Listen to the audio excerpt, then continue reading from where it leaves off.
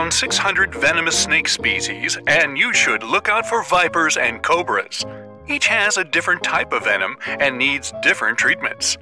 If a viper bites you, don't put pressure on your wound. Trapping the venom in one area could make the tissue damage worse. Then, you must rush to the nearest hospital for treatment. If a cobra bites someone, you must tie the area with a bandage to stop the venom from going further into their system. Keep an eye on the fella that was bitten to make sure they're breathing. Yes, cobra venom can paralyze the diaphragm. Don't suck out the venom. It travels so fast into someone's system, you'll achieve nothing. Take a good look at the snake, and if you can, snap a few photos of it to show the medical staff. Try to have good picture composition. Moving on from snakes to allergies. Most people respond to allergens with a runny nose or some sneezing, but others have far more complicated responses. An itchy rash may be a sign of an allergic reaction. It might look like dermatitis, and it can show up a week after your exposure to an allergen. There was a rare case a few years ago. Someone got braces for the first time, and after a week, they developed an itchy rash under their wristwatch and stomach. As it turned out, they were allergic to the nickel in braces. If you get blisters on your skin after sitting in the sun for 1 to 2 hours, it's probably not sunburn, but an allergic reaction. You may also have some skin redness, tiny raised bumps, and scaling. When that happens, go to the emergency room fast. Experts will run tests and give you advice on how to continue from there. Sometimes different medications might cause it too, or fruits such as limes and parsnips can. If you're allergic to pollen, stay away from fruits and veggies. Some of them have proteins like the ones found in pollen, and your immune system responds to it as real pollen. They can trigger the same allergy symptoms such as itchiness, swelling of the mouth, face, and, well, you know the gist. You're trapped in a car during a winter storm.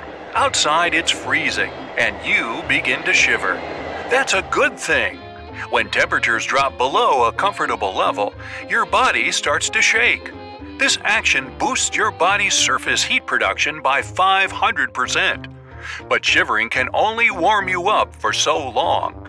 After a while, your muscles will run out of fuel and they'll stop contracting. If someone suddenly stops shaking and they grow tired and want to fall asleep, act fast. Bring them indoors, remove any wet clothes, rub their hands and feet, wrap them in blankets, and find warm, dry compresses to apply to their chest, neck, or lower tummy. Never put a warm compress on their arms or legs. The sudden heat will force cold blood back to the heart, brains, and lungs, causing the body's core temperature to drop. While you're driving down an empty road, you hear an emergency radio broadcast about the weather. A tornado watch in your area means that a tornado is likely to happen. But a tornado warning means a tornado has appeared on the radar or has been spotted in person. You should also be on the lookout for hail. It appears when updrafts within a thunderstorm push the rain into the thick clouds and it freezes. But when a tornado is approaching, hail can arrive without rain. Then, everything gets quiet. The air becomes still, and there's no wind. Suddenly, you'll see the clouds moving quickly in a rotating pattern or toward the sky. You'll hear a loud waterfall sound that will turn into a roar as the tornado gets close. It'll be similar to the sound of trains and jets. Debris will begin to fall, and a funnel-shaped cloud will start to rotate, pulling branches and leaves upwards. If the tornado is not moving to either the left or the right, it might be coming toward you, and you won't realize it until it's too close. Take shelter. Just as you're chilling at home watching TV, you hear an eerie whooshing noise. It sounds like a soft gush of wind, but you confirm there's nothing there after checking all the doors. The next day, you feel pressure in your chest, and it gets worse as the week progresses. The chest pains follow with a dreaded feeling of exhaustion. You can't help but think there's something wrong with your body, but the problems are within your house. You might have carbon monoxide poisoning. When this gas fills your home, it builds up in your bloodstream and it replaces the oxygen in your body. Poisoning can also cause headaches, nausea, and confusion. In those cases, run outside to get fresh air and call emergency service. Also, get a carbon monoxide detector and add it in the hallway or areas where you sleep. Check the batteries twice a year, and when the alarm goes off, step outside and you know who to call. You go ice skating. The ice on the lake seems thicker than it was, and you hear a cracking snap, and you end up in the icy water. First, your body will go into shock because of the sudden change in temperature. Don't worry, it will pass after 1 to 3 minutes. Now, you must find a solid piece of ice and hold on to it.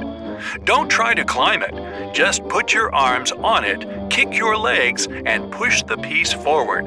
It will help you drag your body onto the ice. Once you're on an ice sheet, don't stand up.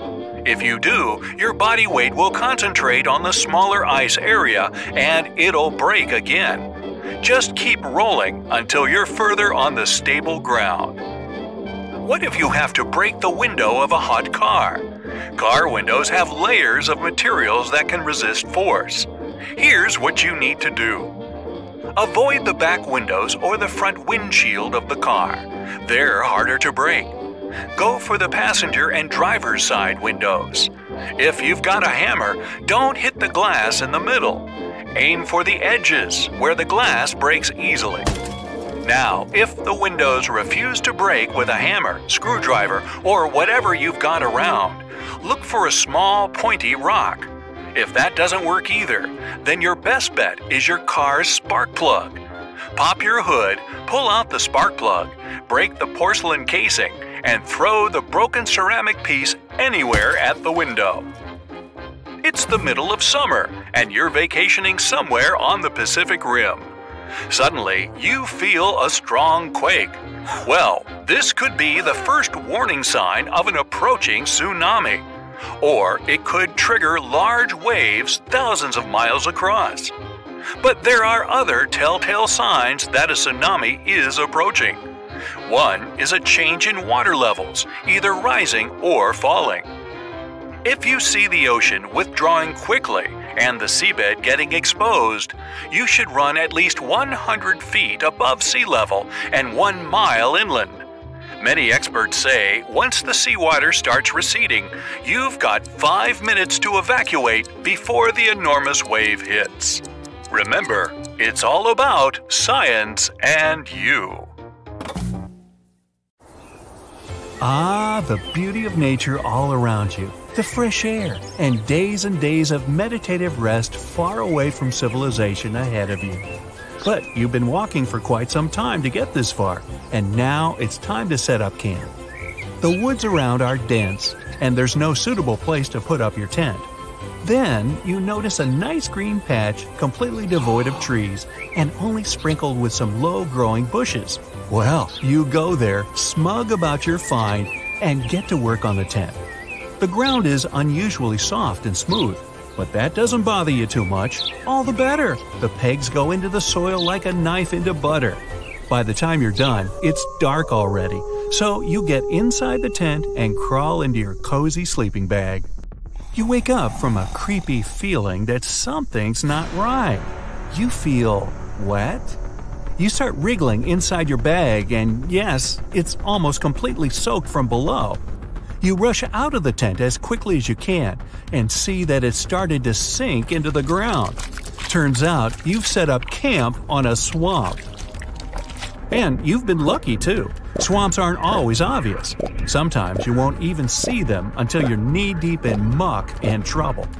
Getting out of there can be tricky as well. The moss and roots create a soft padding that's slowly pulling you under, and when you try to raise your feet, you might end up without your boots. Telling a forest swamp is fairly easy when you know what to look for. If you're in a dense thicket and see a lush, sunlit glade where nothing but moss and an occasional bush grows, chances are high it's a swamp. You can also check it by stepping lightly on this serene ground. If it feels springy, better stay away. One other thing the swamp can be dangerous for is, surprisingly, a forest fire. If you stay too close to a swamp and start a campfire, it might catch on, especially if there's a strong wind. Swamps and marshes are chock full of tar hidden underneath the layers of water and moss. When it starts to burn, extinguishing it is nearly impossible. Always keep a safe distance from any swamp before starting a campfire. Another common mistake while breaking camp in the wild is not looking up. Let's say you found some solid ground to put up the tent, cleared it from all the nasty cones and stones, and made sure there aren't any anthills close by. You don't want anything to creep inside your sleeping bag at night, do you? The spot you've chosen is perfect, and the tree your tent is leaning to protects you from the wind and rain. You set up for the night, turning off your camping light, and suddenly, your tent is thrashing as if a wild beast has attacked you. Bewildered, you scrambled out and see a huge branch has fallen on top of your tent. The worst thing about this is that you would have seen it coming if only you'd looked up before setting up camp. Half-broken and rotten branches are easy to spot, and it's never a good idea to put your tent straight beneath them. Such a thing can break off at any moment, and you'll be lucky if it doesn't tear your tent and harm you. Crunch. Dozens of tourists make this mistake every year and often pay dearly for it. Looking up will also help you make sure there are no wasp nests or spider nets above you. These might prove even worse than a branch because wasps don't like to be disturbed, and spiders may turn out to be venomous. Now, if you see a beautiful river and decide to break camp on its banks, pay special attention to where exactly you put up your tent as well. If you stay too close to the water, especially in spring or fall, chances are you'll find yourself afloat in the middle of the night. Always check the weather forecast for the day and the night after. If there's a chance of rain, better stay away from any bodies of water, especially rivers. The rain might raise the water level in it and make it burst its banks, drowning your little camp and ruining your vacation. But even if you're far from water, rain could spoil it for you. Say you're once again deep in the forest and tree crowns are protecting you from the weather. Precipitation still gets to the forest floor, but at least it's not as bad as in the open. The next night, when you set up camp in another place, you feel the ground is soft and springy. It's not a swamp though, just the last night's rain has loosened the soil. If you're in such a spot, better move to somewhere solid. Thing is, soft and loose ground might start creeping out from under you at any point. This movement isn't as dangerous as when you're in a swamp, but the pegs of your tent might come loose too, and you'll end up buried underneath a pile of rugs that used to be your tent. And if you decided to set up your camp in a cozy-looking valley, and the rain starts falling when you're already there, well, prepare for a nice floating trip. All the water will naturally go down and into your shelter, eventually finding its way under your tent. No wonder you'll find yourself knee-deep in rainwater when you wake up. Oh, what a great spot for taking a bit of rest after a long walk. It's on a hilltop, so there's no water nearby, the sun's shining, and not a single tree to block it out. Sunbathing here's gotta be fabulous. Well, it seems this way for the first few hours. But when you stay here long enough, you'll see the error of your decision. Direct sunlight on your tent can make it hot in a matter of hours due to the materials it's made of. And you'll feel it on your skin as soon as you crawl inside. Let's just say you won't want to stay in there for long until it's night and the tent's cooled down at least. Same thing with the wind. In an open spot, gusts can reach crazy speeds, and if you haven't been careful while hammering down the pegs, you might say goodbye to your tent sooner than you'd like. It's best to find a spot near a tree that would protect you both from the sun and the wind. Still, don't get tempted to camp near a lone tree when the weather forecast isn't in your favor. Both sunny and rainy weather are okay, but if there's a serious storm coming, a single standing tree will serve as a lightning rod. It's not hard to imagine what may come if lightning strikes a tree you're camping under. Hey, you might get a charge out of it. When winter camping, the weather can be even more treacherous. Remember what I said about direct sunlight? Forget it. In winter, it's best to have the sun shining on your tent. The cold might get to you no matter how cool and expensive your tent is, and the winds are generally much more vicious in the cold season. Direct sunlight will help you cope with much of the cold. One of the more common mistakes hikers make is starting a campfire too close to the tent. Again, the material of the tent conducts heat very well, and it's a good thing when it's warm. But it also catches on fire easily. Sometimes, one spark is enough to burn your shelter to cinders. Make sure there's enough room between your tent and the campfire, and never leave your fire unsupervised. When you go to sleep, it's a rule to extinguish the fire so that you don't wake up to a blazing inferno around you. Insects can ruin even the most exciting hike. Mosquitoes, ants, ticks, and other pesky bugs can find their way into your tent wherever you are, so make sure you protect yourself from them. Use skin repellents when you go outside and put an anti-insect spiral next to the entrance to your tent. Don't put it too close or inside though. The smell is irritating and it can also cause a fire. To avoid the best part of mosquitoes, and especially ticks, try to stay away from lakes, ponds, and dense forests where swamps may occur. Skeeters reproduce in still water, so areas around such pools are replete with the winged pests. But they have a hard time flying when there's some wind, so choosing an open spot is your best bet to get rid of them. Don't let them bug you.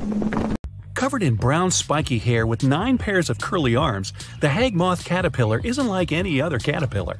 Its hairy appearance has given it the nickname monkey slug. This strange insect can be found in North America, where it lurks through shady trees and ornamental shrubbery. This hairy little creature isn't as innocent as it may appear. The hairs on its back connect to toxic glands within the caterpillar's skin. If you're curious enough to reach out and touch these hairs, your hand will instantly turn bright red and you'll feel a burning, itching sensation, kind of similar to a bee sting. So don't do that. But if you have been stung by the hag moth caterpillar, you should instantly run the sting underwater to remove any insect hairs that may remain.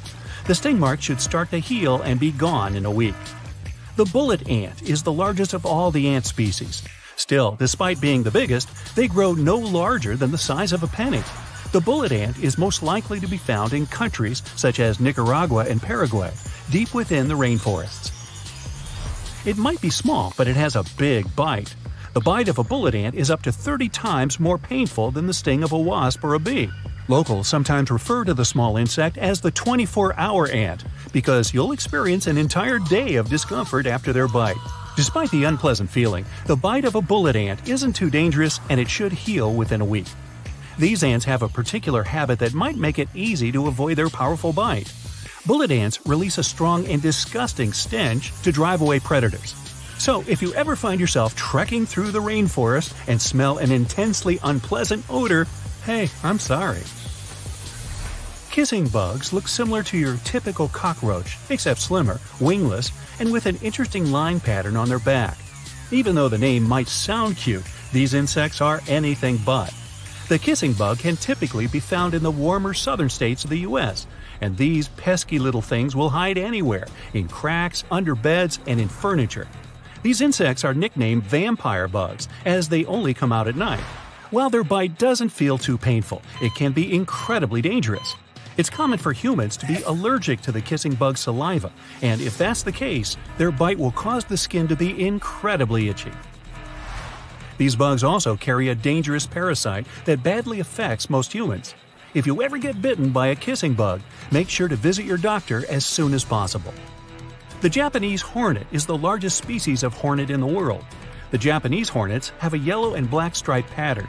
Their size and shape make them distinguishable from bees and wasps. The Japanese hornet is much larger and thinner than a bumblebee and much longer than a wasp. These hornets, of course, live in Japan, no, not Toledo, where they travel in colonies of up to 700 members. People who have previously been stung by the Japanese hornet liken it to being struck by a red-hot poker. If you are ever unlucky enough to be stung by one of these insects, immediately call an ambulance, and while you wait for its arrival, wash the sting with cold water. The black widow spider is one of the most notoriously dangerous insects in the animal kingdom. Roughly the size of a paperclip, the hourglass-shaped red markings on the spider's belly make it easy to distinguish. These bugs often travel alone and can be found in warmer regions in dark, dry shelters such as basements or garages. Black widows are considered the most venomous spiders in North America. Their venom is 15 times stronger than a rattlesnake's. Strangely enough, the bite of a black widow doesn't feel particularly painful. It feels more like a pinprick, but it can make you incredibly sick. If you come across a black widow in your basement, don't irritate it, as they only bite when annoyed. If you get bitten, immediately seek emergency care. Healthcare professionals can offer you a black widow anti-venom that reduces the bite symptoms. The yellow jacket is a dangerous species of wasp that can be found all over the world. They're named for their distinctive yellow and black patterns. The yellow is a striking neon color, much brighter than a normal wasp. Yellow jackets live in large colonies and build their nests in trees, bushes, and even underground. If you come across a yellow jacket nest, move away slowly and be careful not to threaten or irritate the wasps. The sting of a yellow jacket definitely isn't a pleasant feeling. While most people think that scorpions are related to crabs and other crustaceans, they're actually a form of insect. Scorpions are a type of arachnid, meaning they are closely related to spiders. They tend to be found in warm, dry climates like deserts. Scorpions most often come out at night. They're predatory creatures known to sting on sight. Their sting feels similar to a wasp's, but it can be much more dangerous. Scorpion stings tend to accelerate heart rates and cause difficulty breathing. If a scorpion stings you, immediately wash out the wound. Contact a healthcare professional who can give you a scorpion sting anti-venom treatment. There are just shy of 300 different species of fire ants all across the world. All of the species have the same powerful bite. They're tiny insects who travel in large colonies and have a distinct light brown color, almost red. Fire ants are most commonly found in the United States and are attracted to food.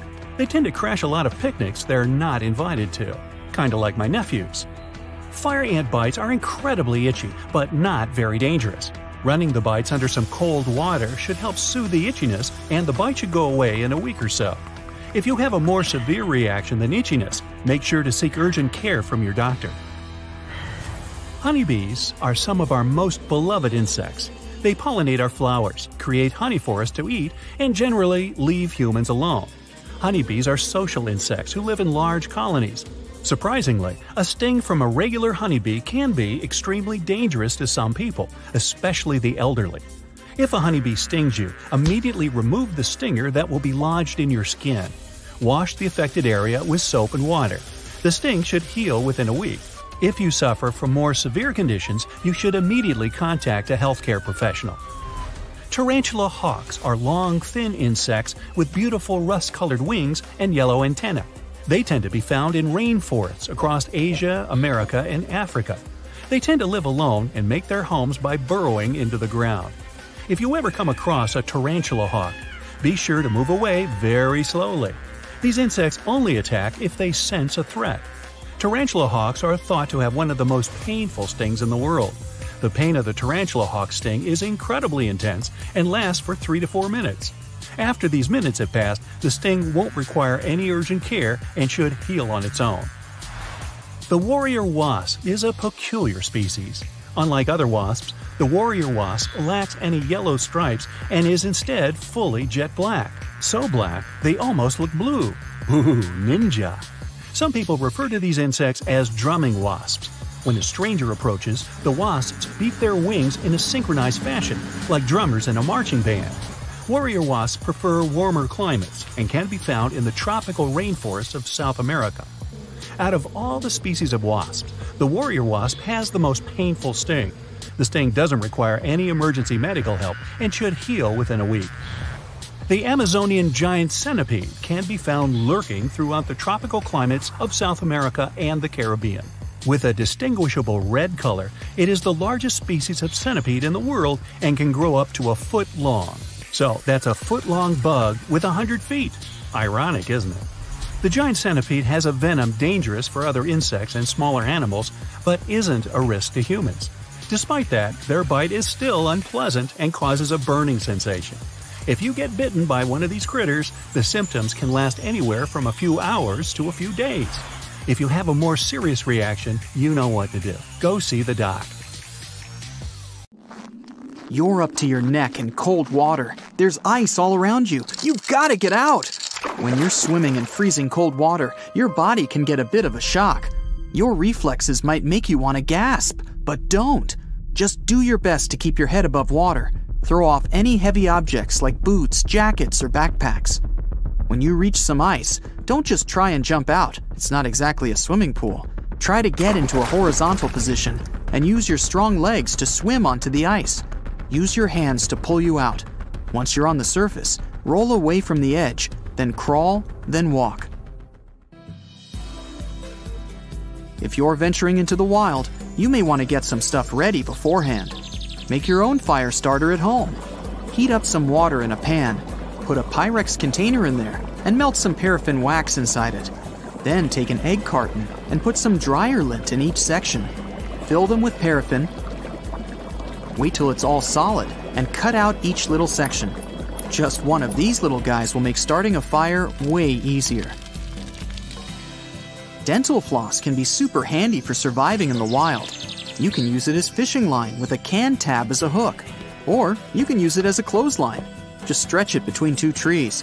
It looks kind of flimsy, but a single strand can hold up to 5 pounds. It's also quite flammable, so if you're having trouble starting a fire, you can use a few feet of floss to start it up.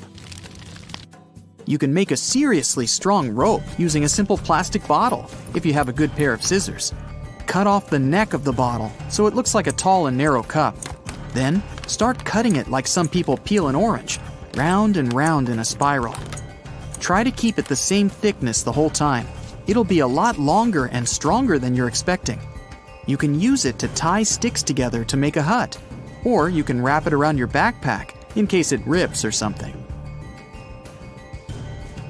Sugar might be damaging for your teeth, but it's got a pretty sweet superpower. Just pour some on a piece of cloth and use it like a Band-Aid. Oh, delicious. Mosquitoes can be a real pain, and there are loads of them around. You can make your own DIY repellent to keep those little guys away. All you need is an orange, a lemon, or any other citrus fruit. They're full of essential oils that mosquitoes can't stand. Peel an orange and rub the peel directly on your skin. Just make sure to crumple it a bit beforehand to help those precious essential oils come out. Another good way to keep the mosquitoes at bay is to add a bit of orange peel to your campfire. That releases the essential oils into the air. You're getting hungry, but you don't have anything to start a fire with. Empty your pockets. There might be something in there that you can use as a makeshift fire starter. If you have a battery and a metal chewing gum wrapper, you're in business. Cut a thin strip of the wrapper, long enough to connect the two sides of the battery. The middle of the strip should be thinner than the ends. Grab some dry grass, twigs, or even some paper, whatever you're going to use to start your fire. The foil strip should ignite right away, so make sure you're ready. A human can go surprisingly long without food, but not water. Depends where you are, but a lot of the time, it might not be safe to drink. You can make a DIY water filter. Start with a fire. Boiling the water may not be enough, so as soon as those ashes are cool, grind them into a powder. Don't just use any ash you randomly found in the forest. It might have some melted plastic on it or something. Then, you need a plastic bottle. Cut off the bottom and poke a small hole in the cap. Turn it upside down. Put about 3 inches of charcoal in and pour the boiled water in nice and slowly. The drips are ready to drink. If you're getting bits of ash in the water, wrap a piece of clean cloth around the cap for some extra filtration. A char cloth can come in handy if you're lost in the wild. To make it, you're going to need a metal container with a cover. Put a piece of cloth inside it and put the container into a fire for a few minutes. The cloth should end up getting a bit black around the edges, but still be intact. A char cloth catches fire super fast, even with an old school flint.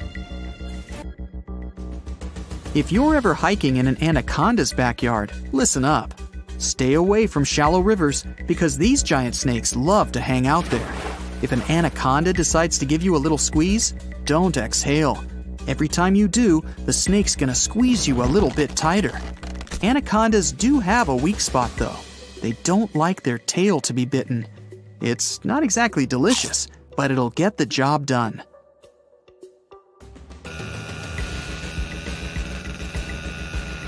Avalanches are pretty powerful, so remember these tips next time you're out on the slopes if things get a bit hairy. First off, cover your mouth. Use a scarf or some other piece of cloth, and don't let the snow in. Keep one arm straight above your head, and don't forget to dig out a little pocket in front of your face. That'll let you breathe for about a half hour. Get rid of anything heavy you're carrying, even if it's expensive. But make sure you hold onto your backpack. It's an extra layer of protection. And grab onto a tree if you see any. To get back to the surface, move like you're swimming straight up. Snow's just water anyway.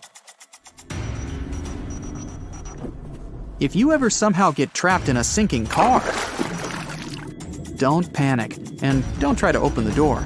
The water pressure from the outside will be too strong. You'll just waste valuable energy, and that door just won't open. The best way to escape is through the windows. Roll them down and swim away. If you're not a great swimmer, you can try to create your own makeshift flotation device, like a plastic bag with air trapped inside. Tie a knot in it and make sure it's tight. A plastic bottle would work great, but one probably won't be enough. You can also use a raincoat or a pair of those waterproof pants. You can even use an upside-down trash can. If you have some car trouble at night, out in the woods for example, you need light to see what you're doing. All you need is a bottle of water or a jug, or even a pickle jar filled with water. Just strap it on a headlight and voila! The water will spread the light so you can see better. Perfect for setting up an emergency tent or finding wood for a fire. Mason jars, those pickle ones, are really handy when it comes to storing matches. If you're camping in a forest, it's really important to hide those matches away, somewhere dry and safe. To make it even more convenient, make a strikeable lid. Cut off the strips on the side of your matchboxes and glue them to the lid of your mason jar. Before your next big outdoor adventure, make sure you're all stocked up on dark chocolate. Chocolate is probably the most delicious survival food, but it's also one of the best. It's loaded with calories and helps keep your mood up. Plus, you don't need a fork, plate, or fire to prepare it. Last one for today, people. Still having trouble lighting that fire? Look no further than that bag of chips you secretly hid from your fellow campers. Corn-based chips are everywhere these days. And apart from tasting delicious and turning your fingers a weird color, they have one more trick up their sleeve. You can use them to start a fire. These kind of chips are flammable, so make a little mound of chips and keep that dry wood handy. They'll light in seconds. Ah, beautiful! You're walking with your friend and look up at the sky. The sun looks a bit different today, like it has some kind of ring around it, a rainbow type thing. Huh? Hey, look at that! Your friend pulls his head up out of his phone. You shouldn't look directly into the… Stop everything, he says. It's a sun halo. We need to find shelter now, unless you have the world's biggest umbrella on you. A sun's halo is nature's sign that there's a snow or rainstorm on its way. It's caused by clouds that are made of bazillions of small ice crystals, flying around 20,000 feet. Sunlight goes through those crystals, which causes the light to split and refract, like when there's a rainbow. Now, don't look at the sun halo directly. It's going to be tempting because it's not something you see every day. Plus, it's really beautiful. But ultraviolet light can burn the exposed tissue of your retina and cause serious damage. So, not worth it. Grab some sunglasses and you're good to go. This phenomenon lasts about 40 minutes. These clouds are the same ones that can cause a spooky ring around the moon at night sometimes. Nature sends early signs of disasters in many ways. J-shaped trees means there's a landslide coming. Since the ground is moving slowly, the trees grow into the super selfieable shape. Try to find a flat area and avoid going near any trees, unless you have superhuman strength. You're on a nice walk on the beach. Sand, sun, not a cloud in the sky. Then, out of nowhere, you see the ocean going back away from the shore. Suddenly, you can even see bits of coral, small fish, and other random small sea animals. That's a good sign to leave. There might be a tsunami on the way. A tsunami is formed when there's an earthquake underwater, and it can hit the coast at 500 miles per hour. It's mostly a Pacific Ocean thing, but why risk it? If there's a channel of choppy water on the beach, stay away. There might be a rip current under the surface that can be extremely dangerous. Sometimes waves hit the shore in a weird way, which forms these rip currents. You might see a strange gap in the waves, or you might notice random bits of seaweed going in all different directions. If you don't ever find yourself caught in a rip current, try to stay afloat and don't waste your energy swimming against the current. Yell out for help and try to float your way along the beach. Once you break out of the channel, swim diagonally to the shore. If you find yourself in the ocean and see a group of sharks swimming, okay, this scenario doesn't sound good either way. Well, the good news is they're not necessarily coming for you. The bad news? The sharks might be trying to escape from a huge tropical storm or even a hurricane. Sharks can sense these things, so when nature gets angry, they group together and swim deep under the surface to get to safety. You probably shouldn't follow them. Good luck! The golden rule since ancient times: follow the animals. Insects, rats, and snakes leave their homes a couple of days before really big earthquakes. Scientists can't track or really explain how they know it's coming. It seems animals really can sense earthquakes, maybe because they feel those smaller initial shock waves that we don't even notice. What if you see animals running towards you? Well, that could mean you're about to get eaten for breakfast. Or it means there's a wildfire behind them. Amphibians like frogs, toads, and salamanders try to protect themselves by burrowing down into the ground. Others just run. Before you start running alongside them, check to see if you can see smoke. You don't want to sprint flat out for nothing. Well, it's not just animals. We can spot warning signs too. For example, if you notice your hair suddenly starts to stand on end and your jewelry starts to buzz, take shelter right away. Lightning might be about to strike somewhere nearby. If you're outside and can't run into a house, make sure not to stand near any tall structures. Lie flat on the ground. Be near water. Seek shelter under an isolated tree or stand in an open space. And don't stand on top of the Empire State Building. That thing gets zapped hundreds of times a year. Do you like skiing? It's all fun and games until all you can see is white. Avalanches can move up to 80 miles an hour, so watch for some warning signs. Does it feel hollow when you walk in the snow? Are there cracks around your feet? Can you see a huge avalanche coming? Time to go! Sometimes a storm mixes its blue light with the red light from the sun, and you get a pretty impressive green. Enjoy it from a safe distance, preferably indoors. This super tall thundercloud usually means you're about to get smashed by hail, or worse, a tornado. Find cover somewhere, like in an underground parking lot or a basement. It might be a bit embarrassing if you're wrong, though. Okay, we know volcanoes can be dangerous, but the lakes near them? Is anything not a sign of danger? Lakes that are near something boiling hot that never cools, so volcanoes, are like wildly shaken soda cans, just about to burst.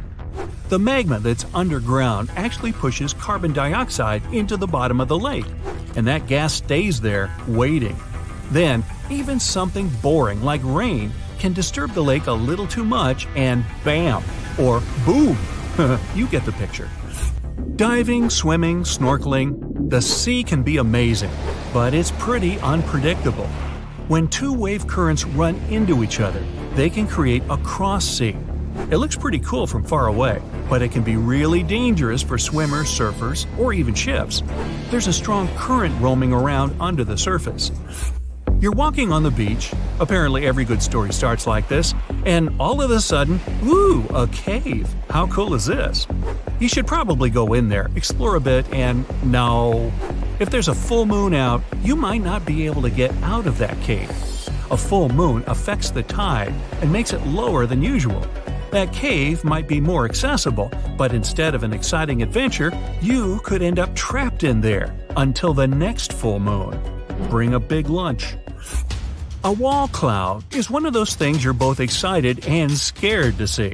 Scared because you don't know what it is. Excited because, well, how often do you see something like that? Whatever you feel, tell your legs to start running. During a thunderstorm, these wall clouds sit lower than anything else and can be up to 5 miles long. And if they start spinning, well, Dorothy ended up in Oz. Who knows where you'll end up? It's 2009 in Italy. A man was hanging out in his kitchen. Then he saw some flickering lights. He knew just what to do. He moved his family to a safe place. A couple of seconds later, a massive earthquake hit the whole region. His family survived thanks to his quick reaction. He knew these flickering lights were actually a sign of an upcoming earthquake. People have been seeing these mysterious lights for ages. Some thought it was some kind of sign coming from space. Scientists never used to take them seriously, but after the invention of photography, more and more evidence of these strange lights appeared. Soon, they realized the connection. The lights appear, and pretty soon, the earthquake hits. After a bit of digging around, they actually found some records of these earthquake lights from hundreds of years ago. There were bluish flames coming out of the ground right before an earthquake. Ooh, creepy. Oh, ocean, come on, not you again. Okay, but just one more. If you see the oceans turned all reddish-brown, don't go in the water or anywhere near it. This red tide is caused by toxic algae and is something you can find all over the world. That toxic algae can be there even if the ocean's a normal color. Getting that stuff all over you can cause some health issues. Rinse yourself off in fresh water as fast as you can. You know, they even wrote a holiday song about it. Algae Home for Christmas. No, really. You're walking down the beach toward the water, but something feels different today. The water is bright green, and your nose gets filled with a recognizable pungent stench of rotting eggs. Should you probably come closer to check this unusual phenomenon? Stop right now until it's too late. What you see is called a harmful algal bloom, also called algae bloom, and approaching it is a very bad idea. This bloom contains algae that can produce dangerous toxic gases. That's what makes previously popular touristy places deserted and outright treacherous. You can come to a sea or lake beach and spot something that looks like blue-green foam floating on or just beneath the surface of the water. Or it may resemble streaks of bright green paint. Some blooms, called red tides, can color the water brown or red. Anyway, once you notice something like that, try to stay away, keep in check that curiosity of yours, and don't go exploring. When algae decompose, pockets of toxic hydrogen sulfide gas are trapped under the crust. If you unknowingly step on such a pocket, you'll set the gas free and can accidentally inhale it. It's enough to say that this is likely to end tragically. On some beaches, bulldozers pile up the algae into dump trucks and bring it to special centers. There, workers dry the seaweed and get rid of it. But sometimes, these centers have to be temporarily closed. Algae mixed with sand and mud smells so awful that local people can't sleep at night because of the stench.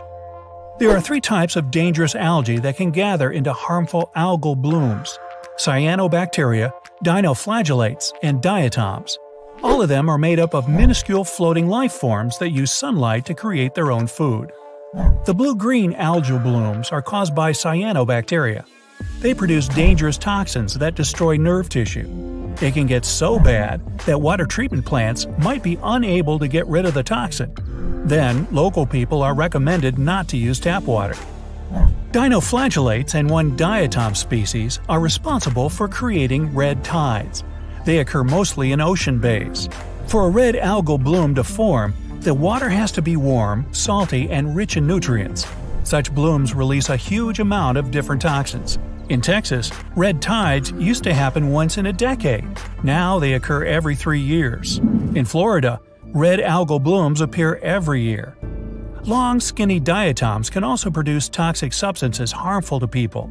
Even worse, if some shellfish, like razor clams, eat a lot of this plankton, they become toxic too. That's why cooking them for dinner can lead to a disaster. It's one of the reasons why marine waters are usually monitored. If toxin levels become too high, beaches get closed for shellfish harvesting. Harmful algal blooms can last for several days to a couple of months. They rid the water of oxygen, causing marine life to disappear.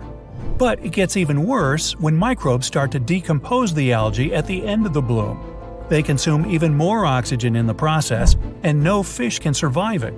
This creates huge areas of water almost totally devoid of oxygen and any kind of plant or animal life. Harmful algal blooms appear in the regions with too many nutrients in the water, and the most common of these nutrients comes from agriculture and other industries. Plus, winter monsoons have become warmer and now carry more moisture. This allows algae to gather in huge blooms. Some of them get so gigantic that the thick green swirls can be seen from space. Not all algal blooms are harmful though. Some of them just add a terrible taste to the water, change its color, or produce revolting smells. Unfortunately, you won't be able to tell toxic algae from totally harmless kinds, judging only by their appearance. Algae aren't the only organisms that look deceitfully harmless. Here are other marine inhabitants you should never ever touch. The Urukandji jellyfish, found in Australia, looks tiny and totally innocent. But appearances are deceitful, and this baby, the size of a human thumbnail, is actually lethal. During stinger season, which lasts from November to May, tons of beaches get closed because of these itsy-bitsy creatures. What makes the jellyfish particularly dangerous is their miniature size. You will simply fail to notice one while swimming. Oops. The blue-ringed octopus looks not just harmless, it's breathtakingly beautiful. But don't let the looks fool you. You wouldn't want to disturb this relatively small 8-inch-long creature. It carries enough venom to bring down 26 adults within mere minutes. And once the animal feels threatened, well, you can probably guess the outcome.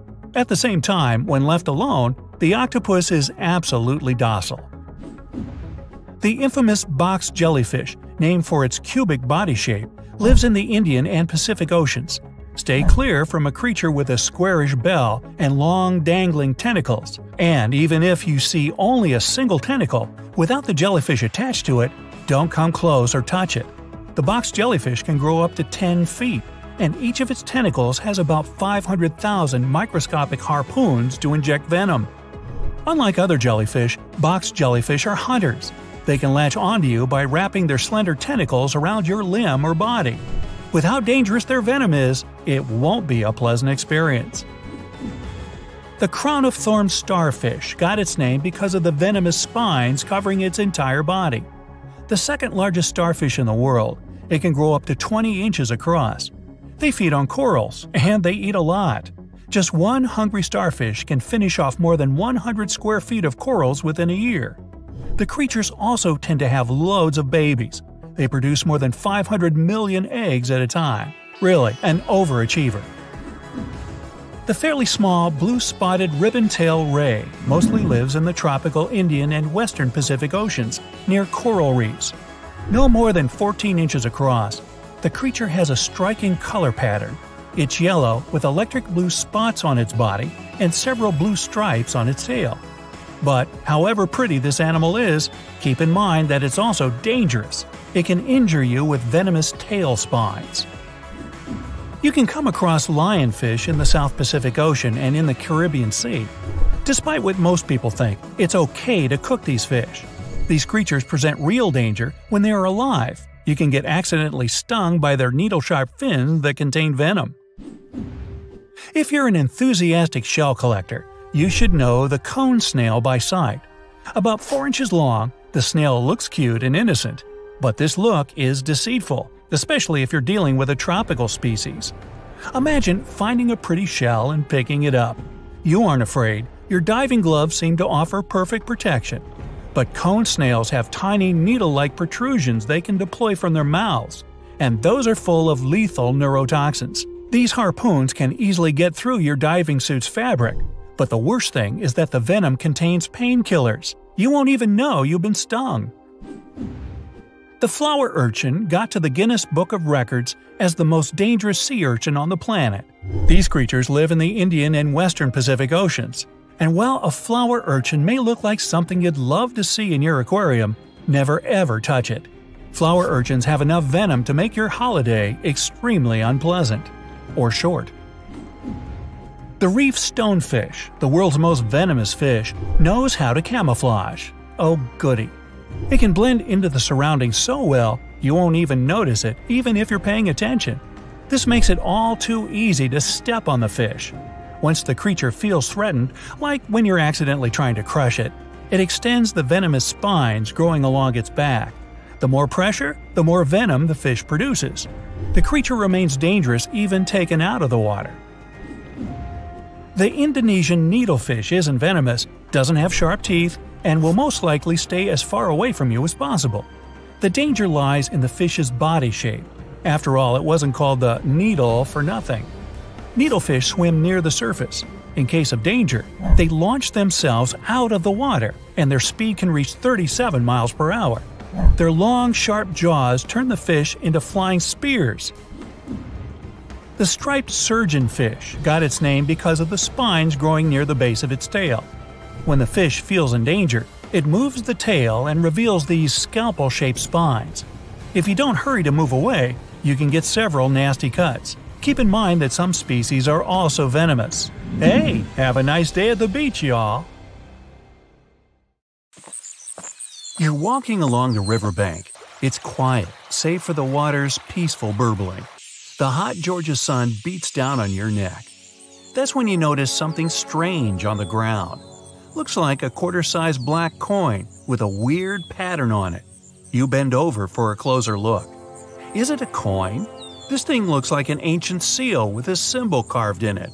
It's probably from some long-lost civilization. You could sell it and make a fortune.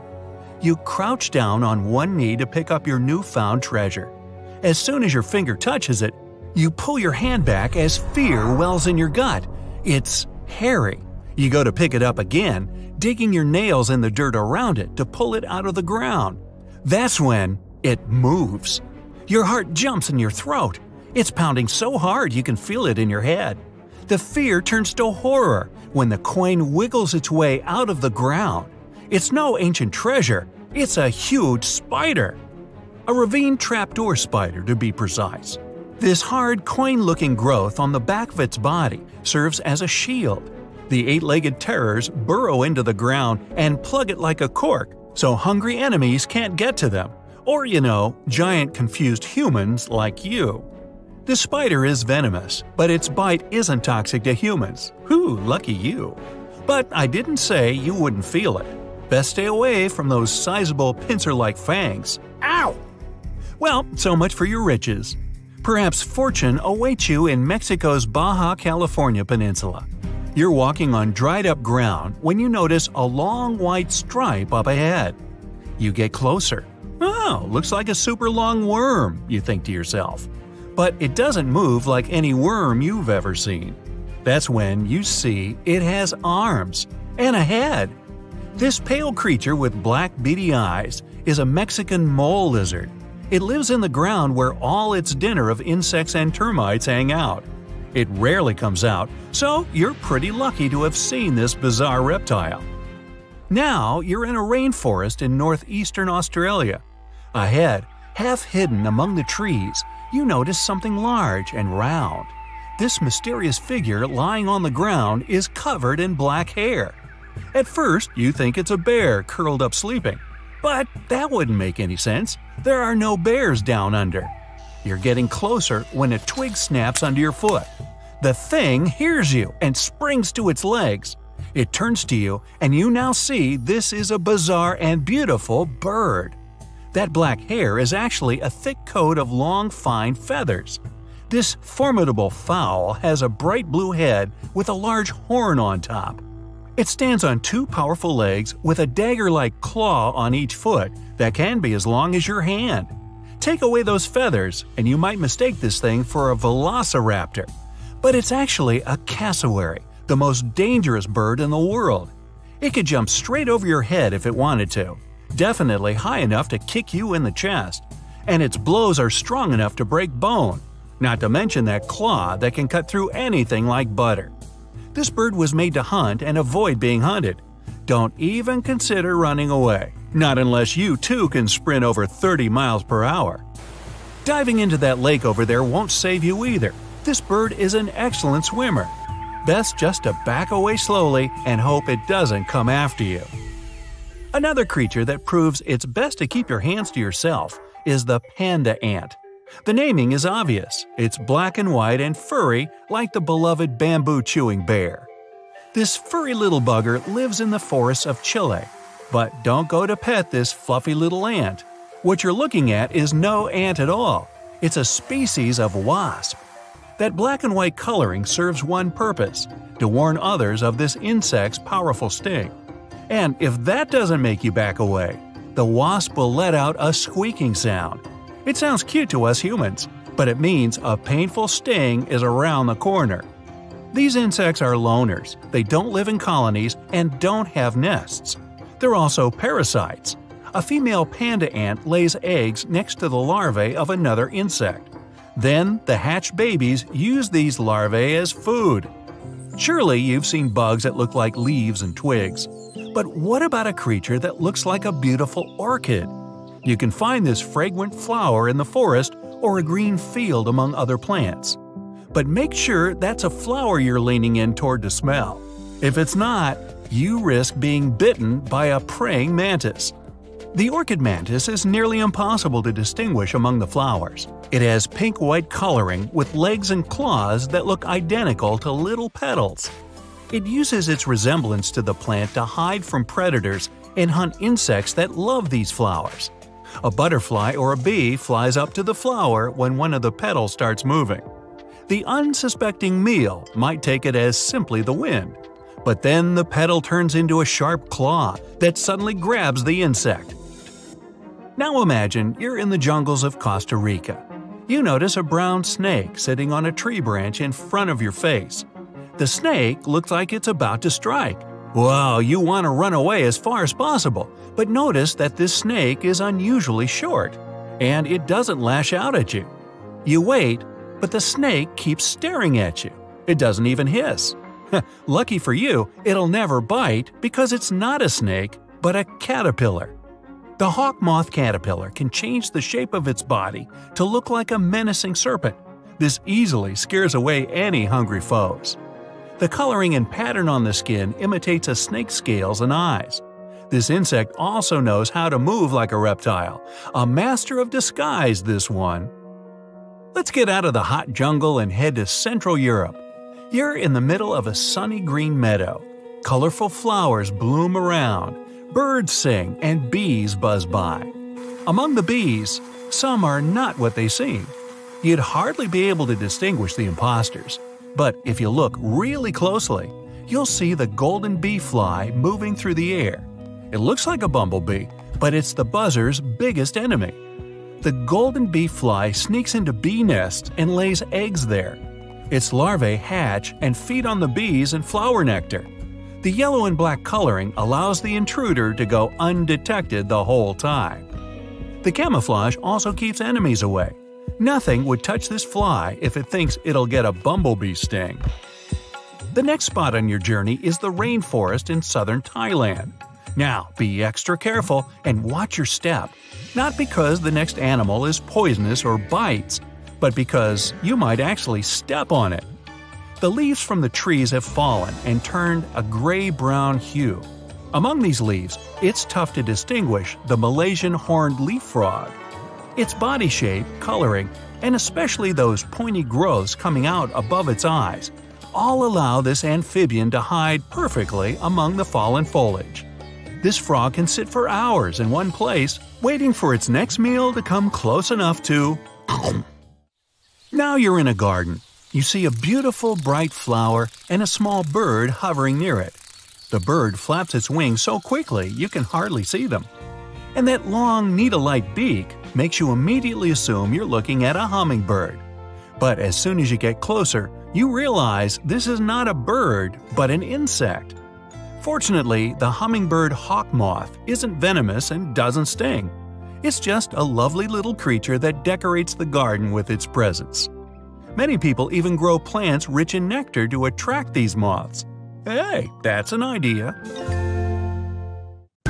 Now, if for some reason you ever, decide to wake up a sleeping giant panda or cuddle it, just remember that's a bad idea. Even fearless big cats like snow leopards are wary of bothering pandas in the wild. The ones you see in the zoo might not be that active, but they still have a massive jaw that can deliver a powerful bite. Their huge false thumb lets them get a good grip on their enemies. The most misleading thing about the leopard seal is its mouth, which always appears to be smiling. But they're actually rather aggressive animals and effective lone hunters. They like to play cat and mouse with their food, which includes penguins, fish, squid, and even smaller seals. Not so long ago, a leopard seal even dragged a marine biologist deep underwater. Hey, stop playing with your food! Anteaters feed on insects, citrus fruit, and avocados. Watch out! They have no teeth, poor vision, and bad hearing. Sounds kinda like my Uncle Rudy. They aren't aggressive and stay away from people. But if humans walk on their trails, anteaters can turn fierce and may fight. They get on their hind legs, use their tails for balance, and attack with their claws that are strong enough to hurt a jaguar or a Land Rover. Fluffy alpacas may seem warm-hearted, but they still have ways of defending themselves. They can spit up to 10 feet, and you don't want that stuff getting in your eyes because it contains stomach acid, along with chewed-up grass. They can bite with their sharp fighting teeth that are at the back of their mouths, and they have soft toes to give enemies a good kick. They can't really do more damage than you might get in a fight with a child, but it's best not to upset them. There are 3 things that brings out the nasty side of a Tasmanian devil: when there's a predator nearby, when they're competing for a mate, and when they're protecting their meal. Also Bugs Bunny, but that's a cartoon. These guys normally feed on insects, birds, frogs, and fish, and they like scavenging more than hunting. But if you intrude upon their home for any reason, be prepared for a painful bite. Their teeth are strong enough to eat through bones. Elephants are so clever that they understand the feelings of other elephants, and they even try to help each other. They can also take revenge on people who upset them. Elephants sometimes block roads and show up in the villages of people who have been mean to them. Male elephants get especially aggressive when fighting over females. Watch out for those huge feet, they can really do some damage. Better pack your trunk. Pufferfish can inflate to several times their normal size to protect themselves against predators. Hey, my brother-in-law can do that too. Just kidding. Most animals shouldn't try eating them anyways. There's enough poison inside them to finish off 30 people, and there's no antidote. So, if it's just you, you'll need to invite some friends along to spread out the poison. Nah, I just made that up. Swans tend to see humans as the biggest danger to their homes and families. Male swans get especially aggressive during the spring nesting season from April to June. When kayakers, rowers, or anglers get too close to their nests, swans start hissing and flapping their wings. If you don't pay attention to these warning signs, the swan might even try to flip your boat over. Dolphins are the only species on the planet, apart from humans, that can take another creature's life for no logical reason. Males sometimes attack female dolphins or even baby ones, and they don't do it for food. If an angry dolphin chases you, you have no chance of outswimming it. They can move at 22 miles per hour. The top speed of Olympic swimmer Michael Phelps is only 6 miles per hour, so he can't help you. Slow lorises are the only venomous primates in the world. They carry poison in their elbows. It's transferred to their mouths during grooming to protect their babies. Plus, they scare off predators like pythons and eaglehawks using special markings that show how fearsome they are. If a slow loris bites a person who ends up on its territory or annoys it, the result can be rashes, anaphylactic shock, or, even worse. Despite their massive weight and clumsy bodies, hippos can run much faster than people, and they have much sharper teeth.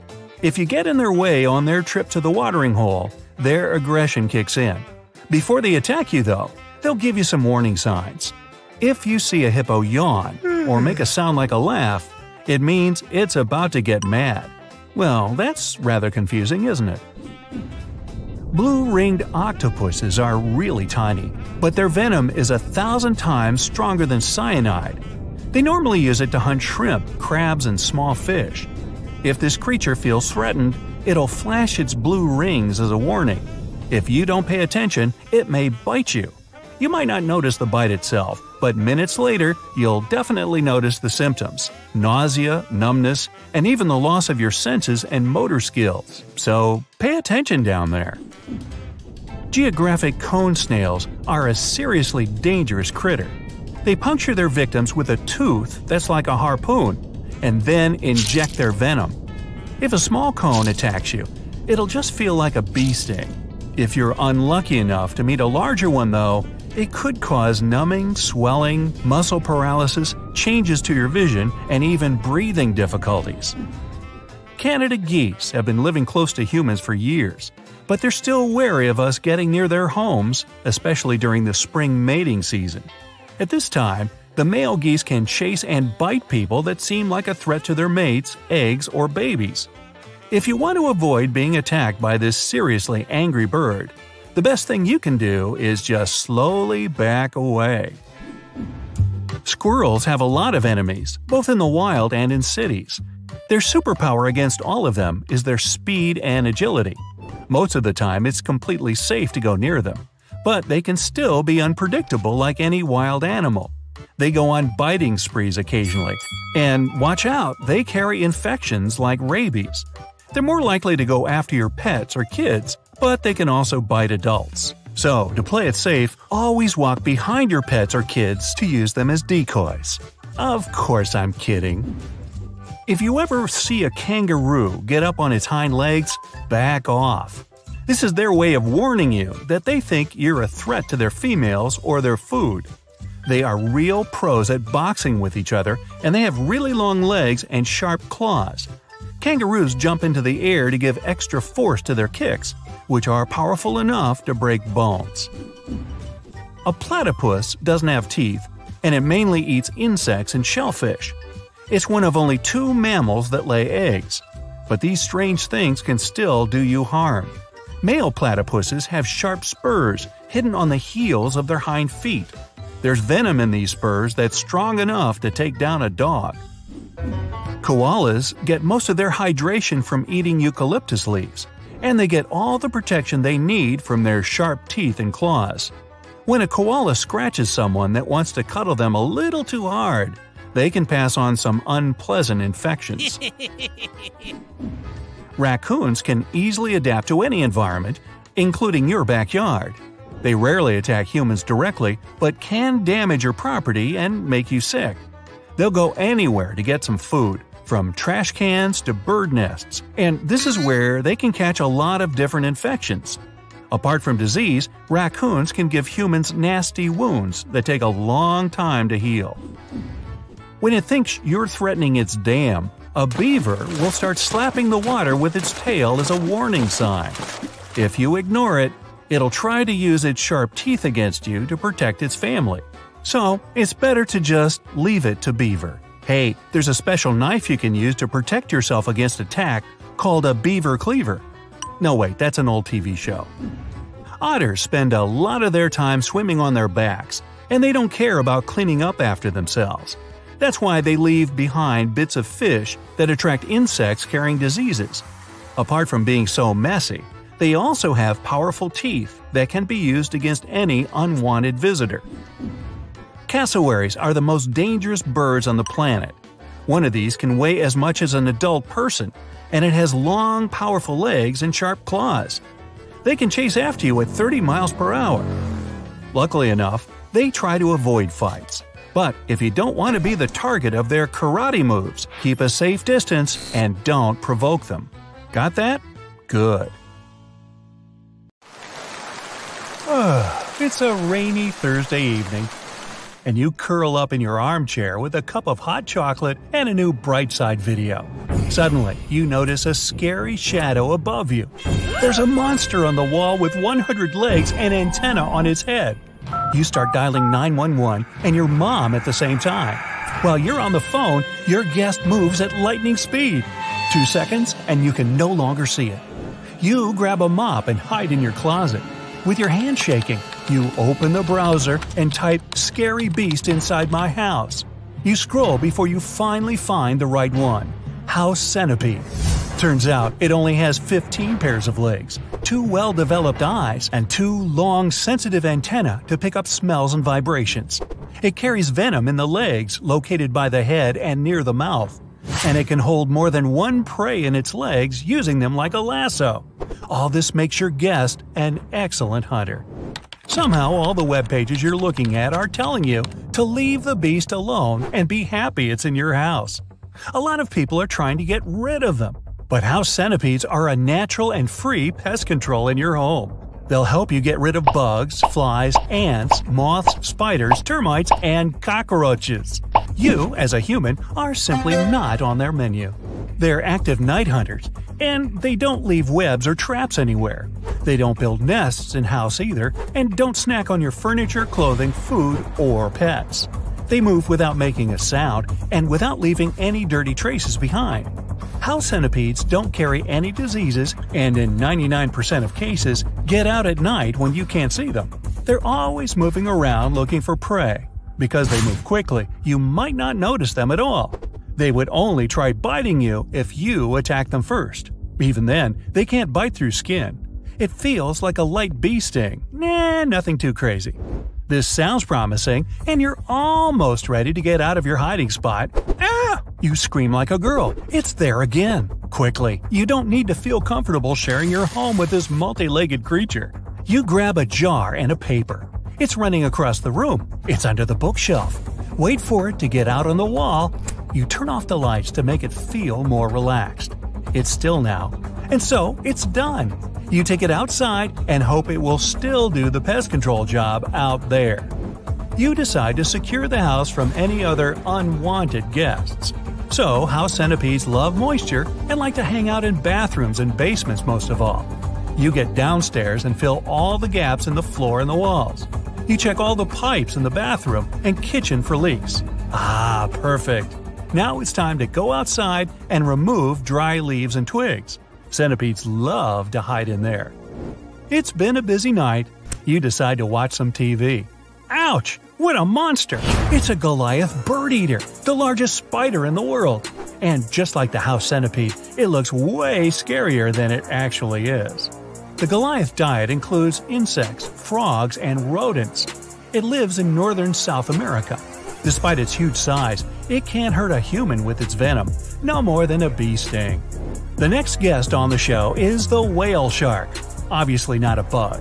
It's the largest shark and fish in the world, slightly bigger than a double-decker bus and as heavy as 5 elephants. They have 300 tiny teeth in their mouth, and they use those on plankton and the occasional fish. Whale sharks are slow swimmers and the kindest of all sharks. They even play with divers. In fact, humans are more dangerous to them than they are to humans. Despite its huge size, giant African millipede is a shy guy and would rather hide under the rocks all day. The only thing it can attack is dry leaves on the ground. This way, it plays its role for the environment. Australian thorny dragons are lizards with scary-looking spikes on their bodies. They move around the scrubs and deserts in search of ants. That's their favorite and only meal, and they can eat thousands of small ants a day. They catch them with their sticky tongues. Thorny dragons use their spikes to protect themselves against predators and won't ever attack a human. Their superpower is changing color depending on temperature. Wrinkle-faced bats live in Central and South America. They only eat fruit, and their face shape and skin helps them with it. They have terrible table manners and shove their face completely in their lunch. All the wrinkles help the fruit juices funnel directly into the mouth. Oh, what a great idea! I should try that. Aye-ayes are lemurs that live only in Madagascar. An old local superstition says meeting one of those is really bad luck. In fact, they're harmless creatures that feed on insects and larvae. They quickly tap on tree trunks to find food and take it out with their long middle fingers. Aye-ayes prefer to stay on trees and barely get down on the ground, so you're unlikely to ever bump into one anyway. If you ever visit Nepal or India and run into a crocodile with a long and narrow nose, don't panic, it's a gharial. Crocodiles are their closest relatives, but gharials are not one of them. They are their own unique species. Their weird noses are perfectly adapted to catch fish. It's their favorite food. Gharials are loving and caring parents and super shy creatures. They hide from humans and never attack them. Milk snakes look almost exactly like coral snakes, but unlike that highly venomous creature, they are completely harmless. Nature gave them those brightly colored stripes to trick prospective predators into thinking they are coral snakes. Thanks to that mimicry, they survive in different places from fields and rocks to agricultural areas and barns. Some people even keep milk snakes as pets. Yeah, but you better keep the different color patterns straight. Mata spiky turtles are super lazy. They don't even swim, but walk in slow-moving streams and swamps. They only get out of the water to lay eggs. Matas don't hunt, but wait for their food to come by. When they see a fish, they stretch their neck and swallow it like a vacuum cleaner. They have to do it because their jaws can't even chew. Hey, what's the matter with you? Virginia tiger moth is as scared of you as you are of it and tries to avoid contact at all costs. Their favorite food is leaves – birch, willow, maple, walnut, cabbage, and so on. They chew on the fleshy parts and leave the leafy skeleton behind. If you really annoy them, they'll try to protect themselves. But the most serious mark they can leave behind is slight skin irritation, or some nunchuck marks if they're forced to use their martial arts. Just kidding. Vultures have sharp beaks and talons and a reputation as a bad guy. In fact, they won't hurt a single living being. Their culinary preference is animal carcasses. Yum! This way, they make the world a cleaner and healthier place, kinda like animal control. Unlike most birds that have 360-degree vision, vultures only focus on what's going on beneath them with their 60-degree vision. Giant isopods are close relatives of shrimps and crabs living deep under the sea. They have alien-like bodies with dozens of sharp claws on the belly and 4 sets of jaws to hunt. But they don't always have food around them. That's why they slow down their metabolism to save energy and constantly live in semi-hibernation. When they're in danger, giant isopods curl up into a little ball and hide so that no one can find them. The star-nosed mole is the size of a hamster and the fastest eater in the world. It presses the creepy-looking star on its nose to the soil to find out what's in 10 to 12 different places in a second. The star has 100,000 nerve fibers in it that send information to the mole's brain. Not a bad compensation for almost no eyesight and good enough to hunt insects while being perfectly harmless to humans. Tailless whip scorpions, unlike their relatives, don't carry venom or toxins and can't bite, sting, or hurt humans in any other possible way. They can't even chew, so they sit and wait for an insect to pass by and detect it with their legs. They make great pets, and owners even put them on their faces without fear. That's okay, you go first. I'll watch from over here. Boom! This word isn't nearly enough to illustrate the explosion, the most powerful one you've ever seen. And what's most important, it's a lake that's just blown up. Hey, all you wanted to do is light up some fireworks in this picturesque place. But you must have totally missed the danger strictly no fire warning sign along the way. And now, the wall of fuming water is quickly closing in on you. But first, let's rewind to the beginning of the whole thing. You're in Alberta, Canada, and have just arrived to Abraham Lake for a hike of your life.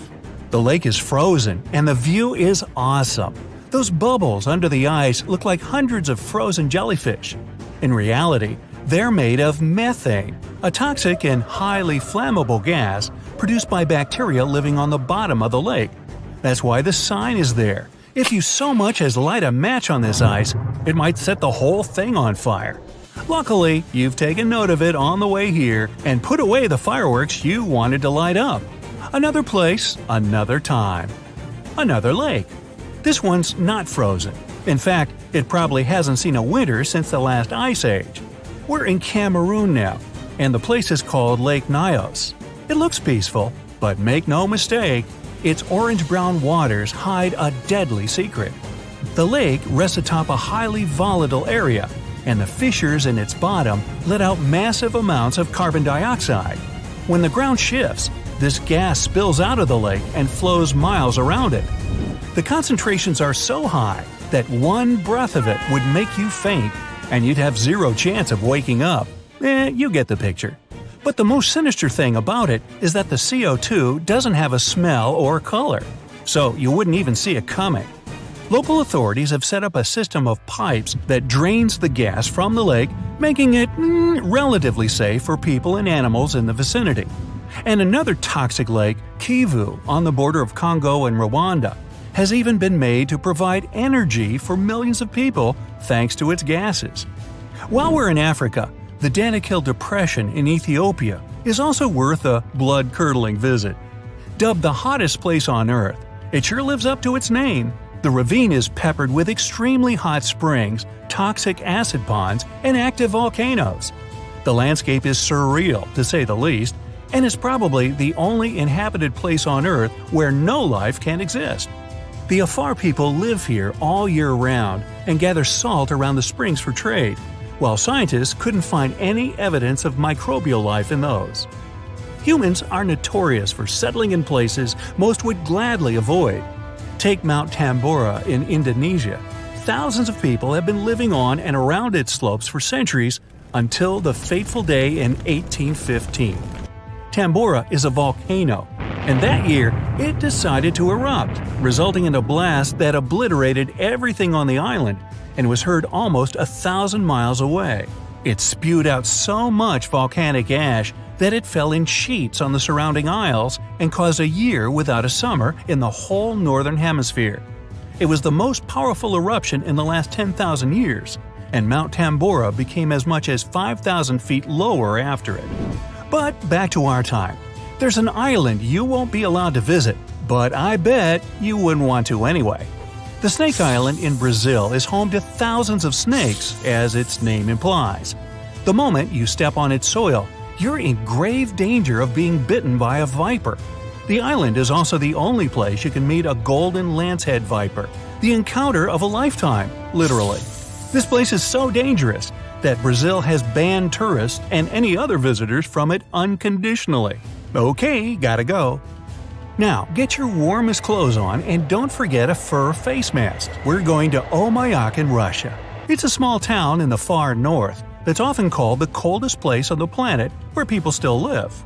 The only place with a lower average temperature is Antarctica, and that's saying something. In the winter, if you so much as forget to put on a sweater, and a fur coat, you'll get frozen to the bone in mere seconds. Temperatures here drop to the chilling minus 96 degrees Fahrenheit. Fresh fruit turns to chunks of ice in minutes and becomes so hard you could drive nails into wood with an apple here. Now, before you freeze in place, let's go somewhere no boat will take you. The Skeleton Coast in Namibia. No, really, you can only drive or fly in here because boats and ships won't go near the place. The waters are treacherous, sudden gales toss vessels around, and sharp rocks hiding underwater are all too happy to ram into their hulls. The coast itself stretches for hundreds of miles and is divided into southern and northern parts. Visitors on all-terrain vehicles are allowed freely into the southern part, but only about 800 people a year can get to the northern one, and only with guided tours. People are known to have been lost in this desert forever, and it's a daunting place to go. It got its name from numerous animal carcasses found here. Still, about 50,000 indigenous people managed to survive in this place, along with adapted animals, lizards, hyenas, and even elephants. Now, you'd expect a living destruction